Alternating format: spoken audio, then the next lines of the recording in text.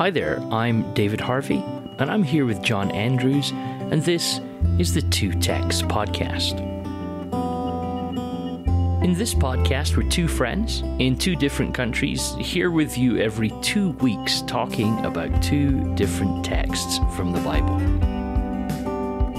In this season, as we enter our second year of podcasting together, we step beyond the stories of Jesus in the Gospels and into the book of Acts. The book of Acts is a series of stories and events from the early church when they encounter the disrupting presence of the Holy Spirit. So, John, the day of Pentecost came, all the disciples were in one place, and we talked a lot about the significance of it being the day of Pentecost in the last episode. But now, let's sort of circle back to the first few verses of Acts chapter 2, and we have sounds of wind, we have what seems to be tongues of fire, and we have people speaking in other languages. It's quite the scene, isn't it? It's quite a scene. It's quite a scene. Do you want to remind us of those few verses just as we dive in? Acts chapter 2, just the first 4 verses. Yeah, absolutely. So it says this: when the day of Pentecost came, they were all together in one place. Suddenly a sound like the blowing of a violent wind came from heaven and filled the whole house where they were sitting. They saw what seemed to be tongues of fire that separated and came to rest on each of them. All of them were filled with the Holy Spirit and began to speak in other tongues as the Spirit enabled them. A lot of stuff going on there, David. A lot of stuff going on there. Totally. And I don't know about you, having both you and I have had a lot of exposure throughout our lives to Pentecostal churches. So these 4 verses feel like so familiar, right? So very familiar to us. And yet at the same time, I find myself trying to read this for the first time and realizing just how bizarre, and I mean this respectfully, but just how bizarre this scene is. If you actually try and imagine it, you're like, oh my goodness, this is a strange scenario to be in. Yeah, completely. And we are introduced to this work of the Spirit that we know will be a supernatural work. But at this stage, we don't know what the work of the Spirit is going to specifically look like in the lives of these new believers. We've seen the work of the Spirit in the life of Jesus. We've seen this idea of the Spirit descending in bodily form like a dove upon Jesus, and this empowerment issue and Jesus going forth in the power of the Spirit.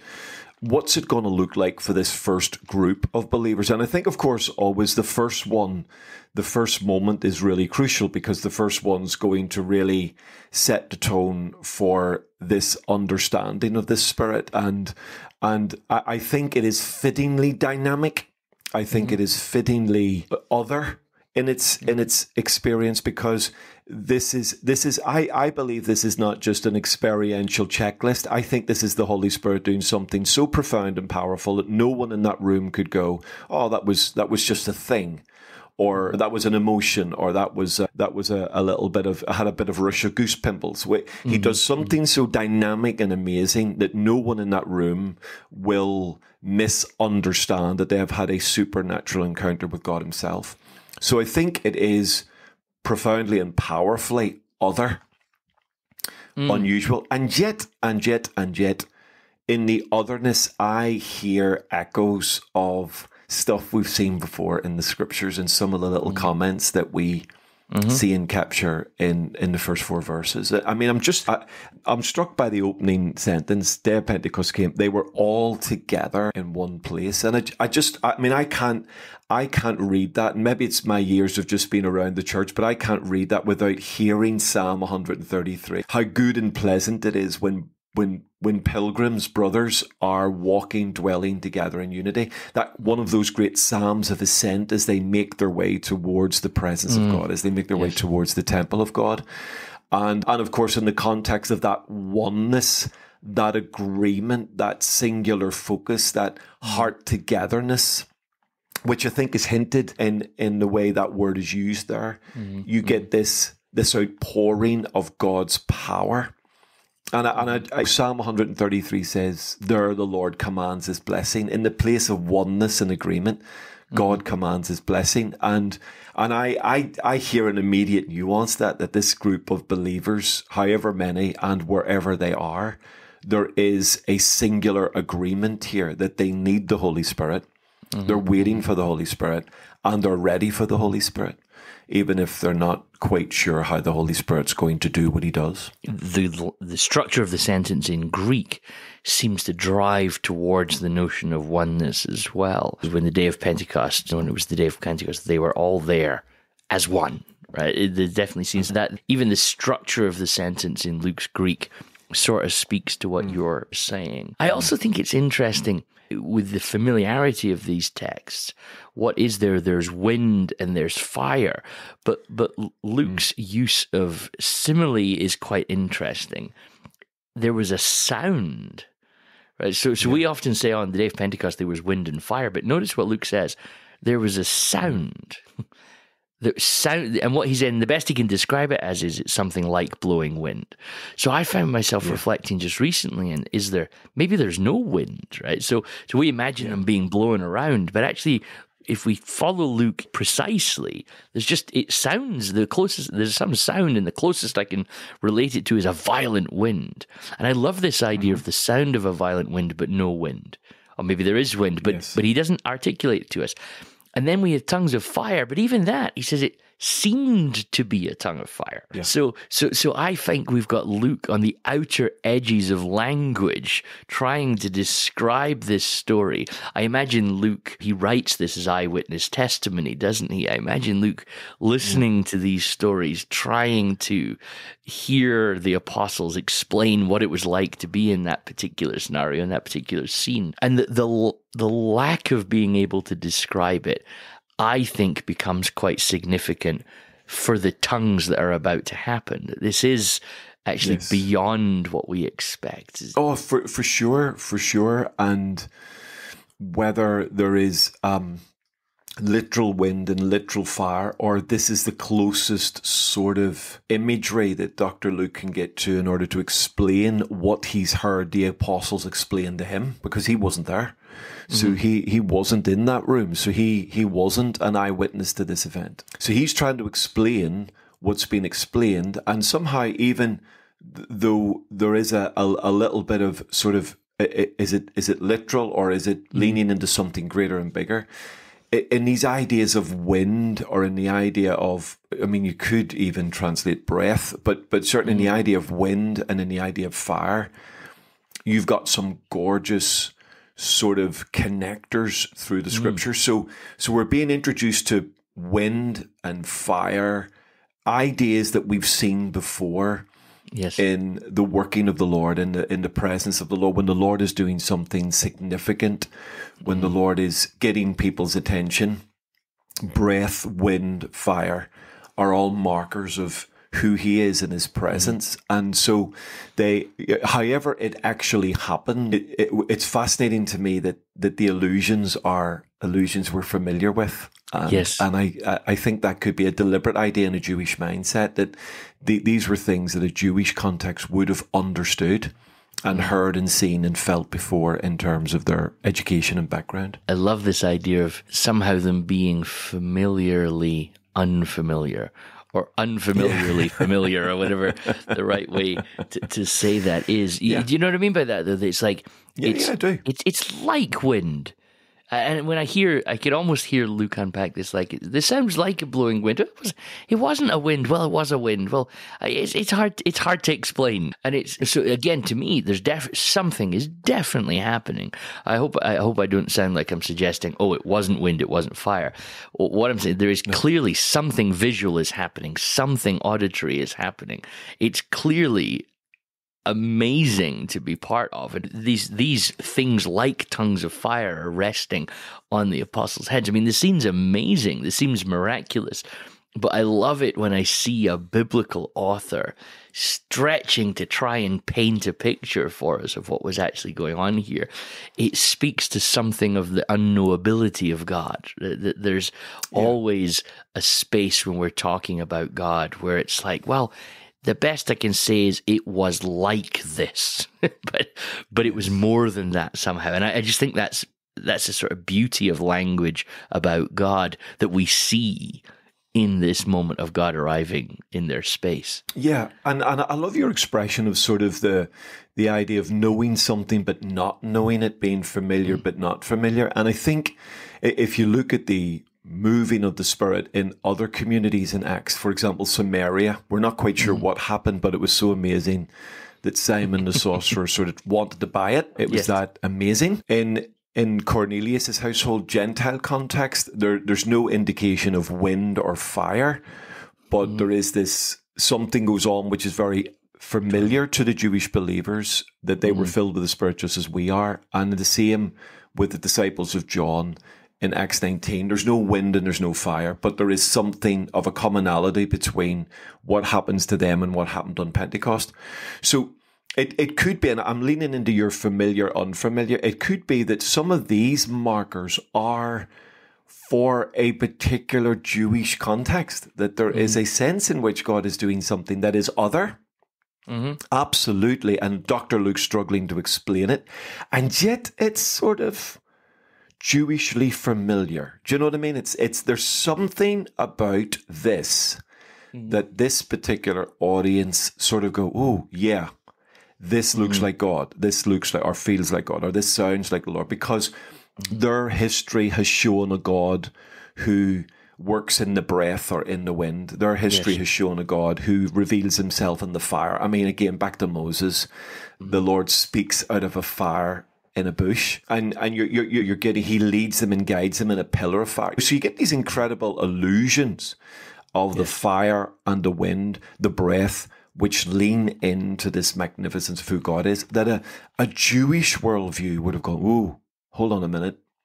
This is, and yet in a non-Jewish world, those markers don't seem to be apparent. And I love this idea that the Lord, though the work of the Spirit is the same, the work of the Spirit can also be different.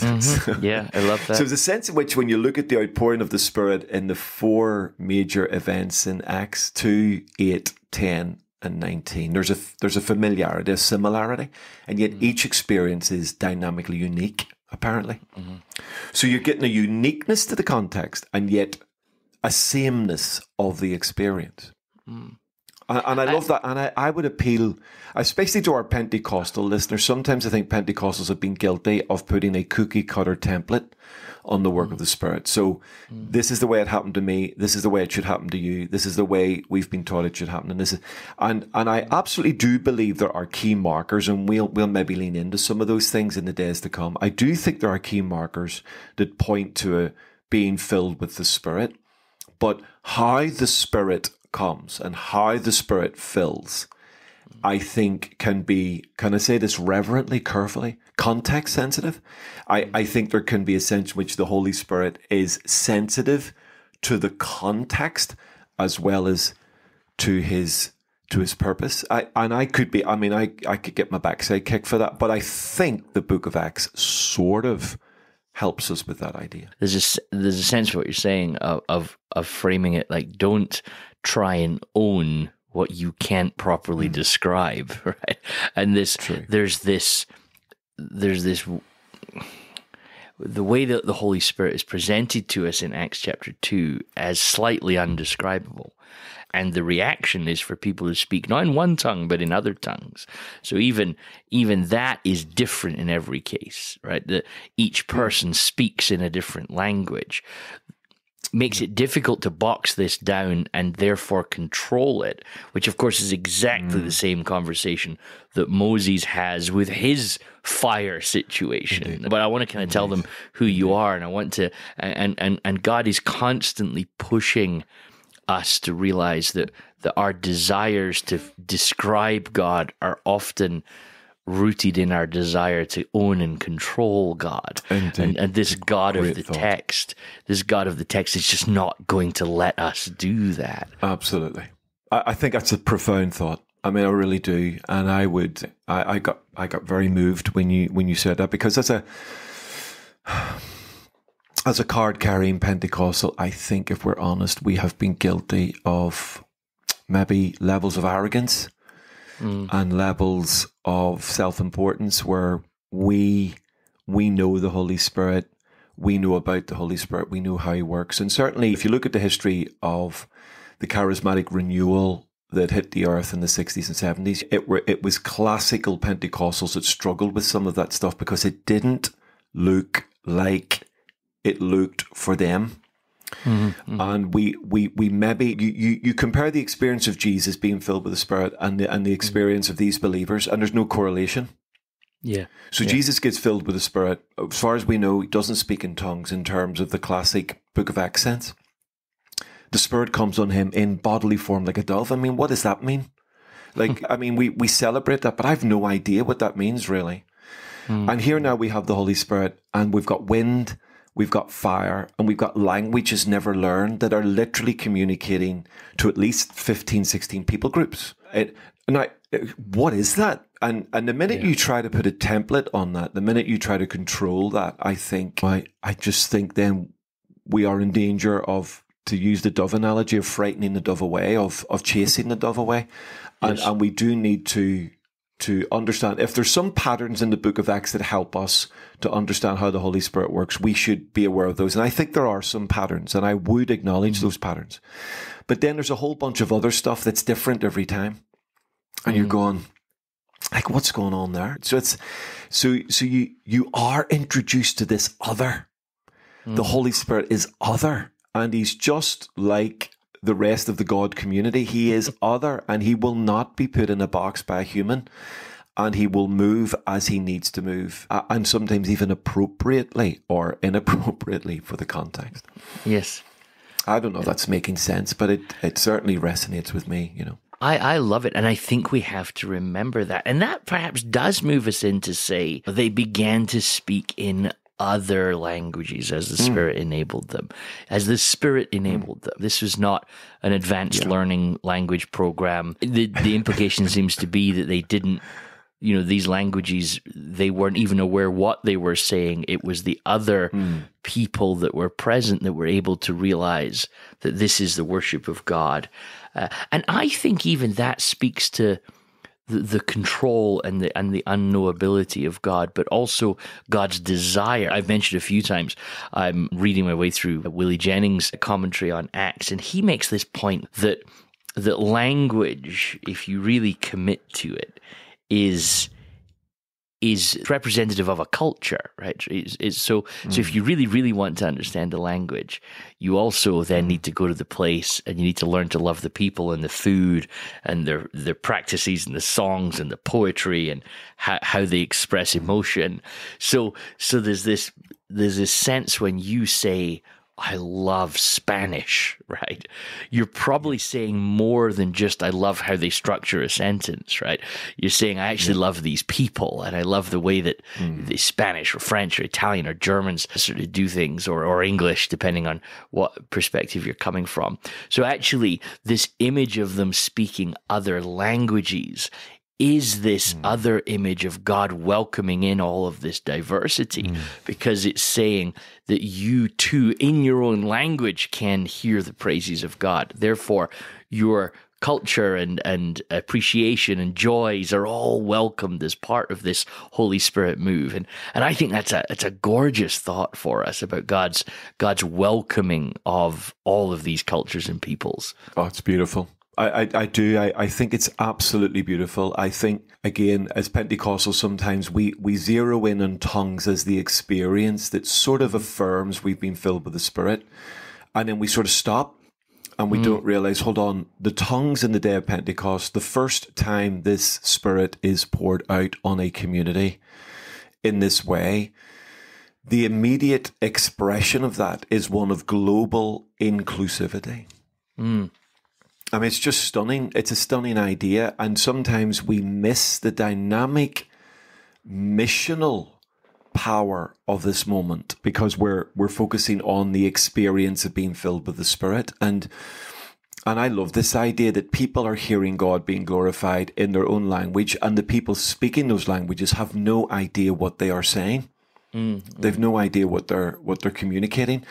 But somehow, and we learn this later from Paul, somehow the Spirit of God is speaking to our spirit.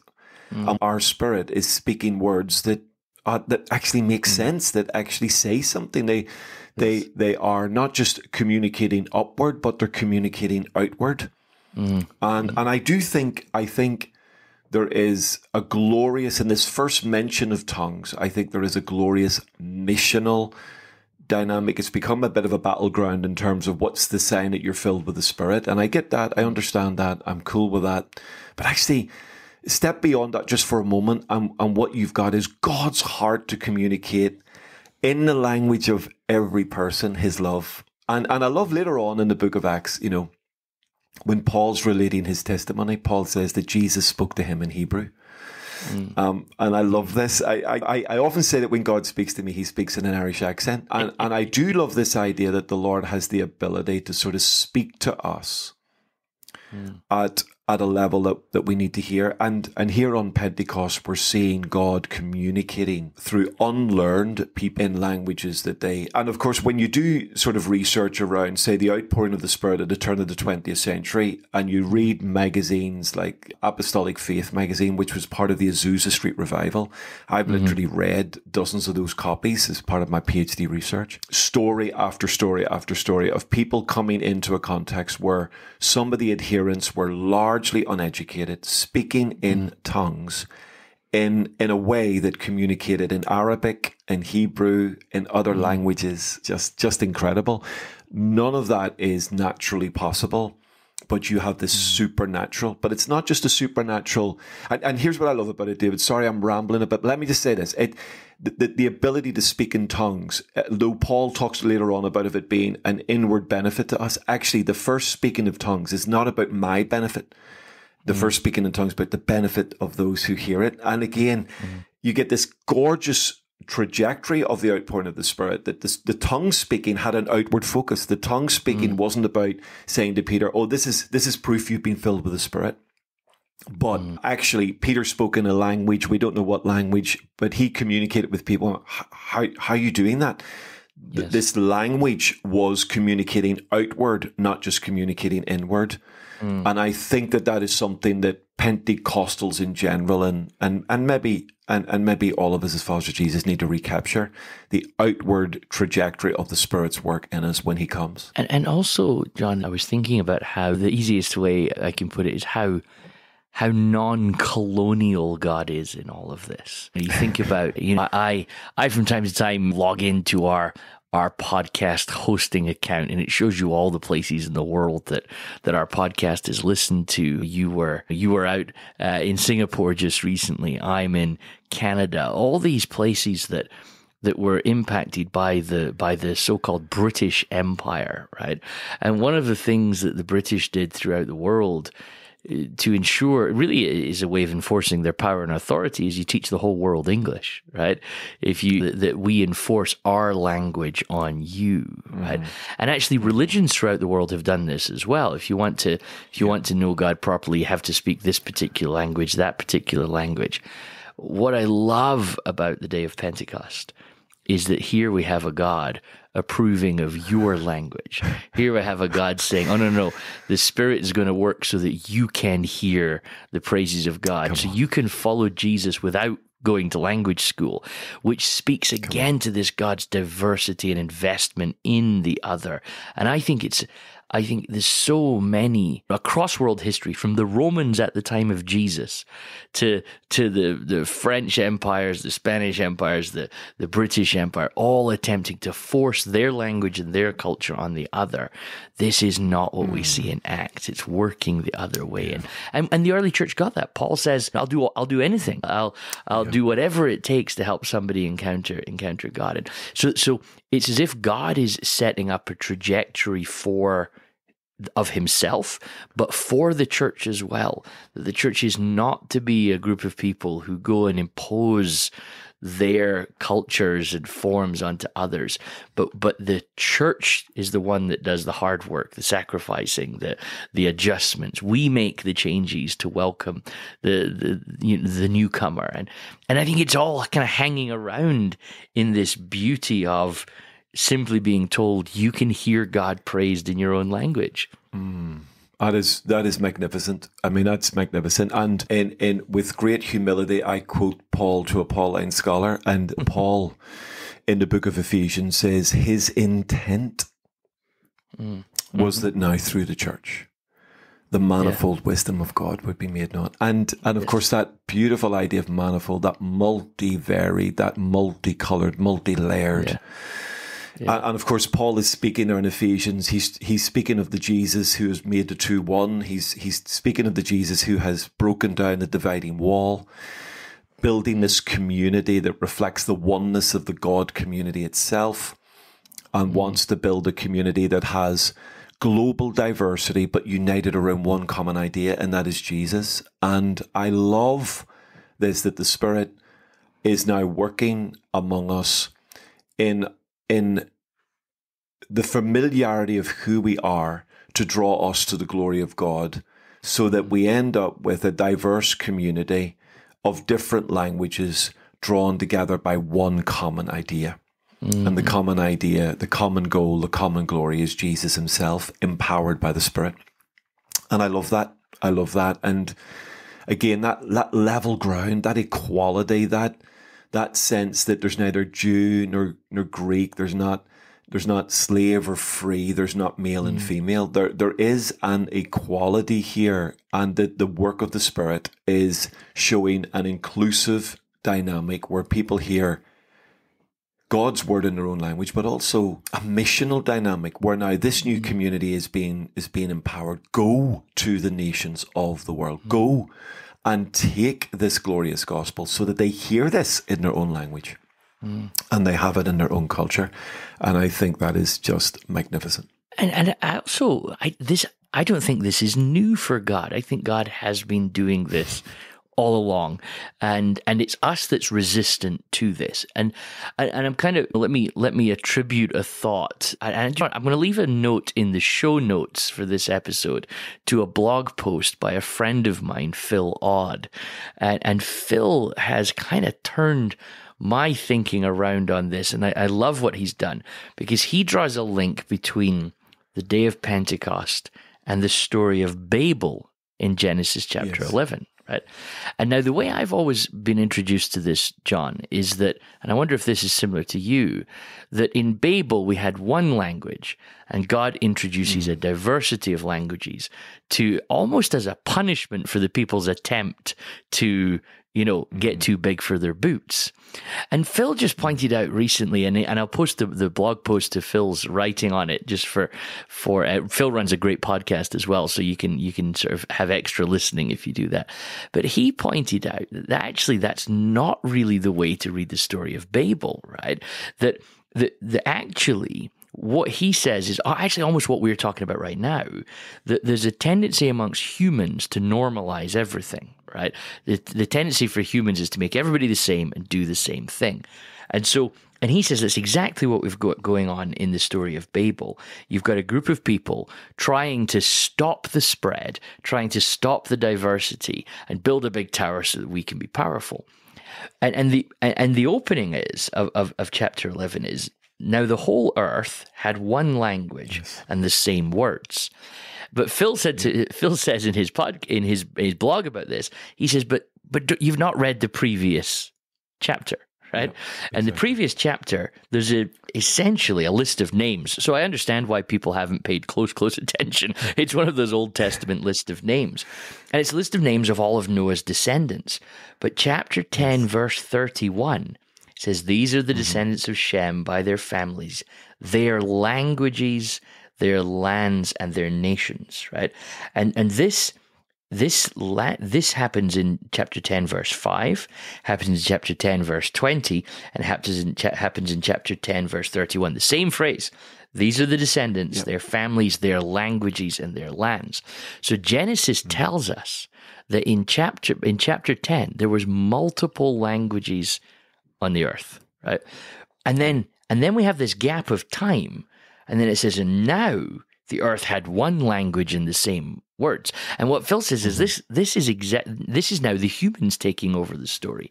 And humans doing exactly what humans do. Let's build a big building. Let's build a great empire, and we'll make everybody speak the same. Right? And what does God do is God comes into the Tower of Babel and resets things back to how they're supposed to be, which is diversity of language. And what this does is it causes people to scatter throughout the earth. So there's this tendency within humans to make everybody the same and gather us all in one place. And there's this tendency within God to allow us to maintain our diversity and scatter us throughout the earth.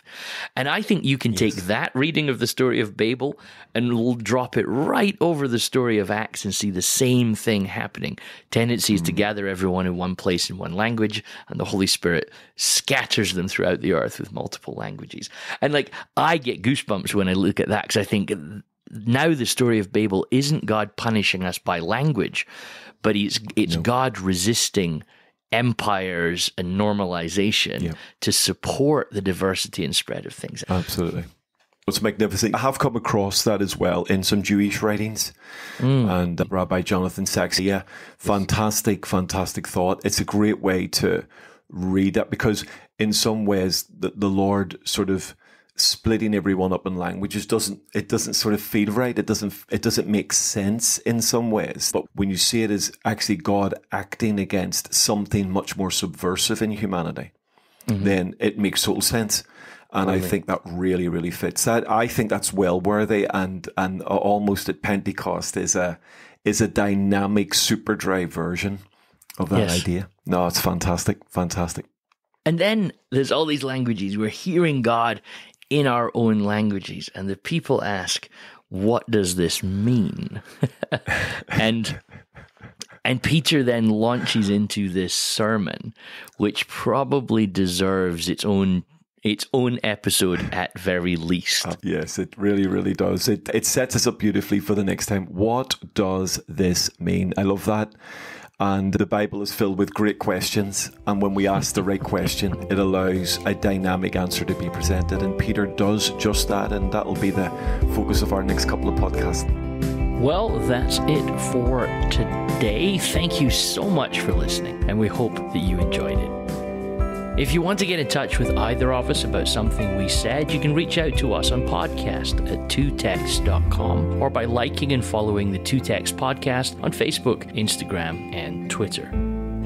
If you really did enjoy the episode, then we'd love it if you left a review or a comment where you're listening from. And if you really enjoyed this episode, why not share it with a friend? Don't forget that you can listen to all of our podcasts from this season and others at www.2text.com. But that is it for now. So until next time, goodbye.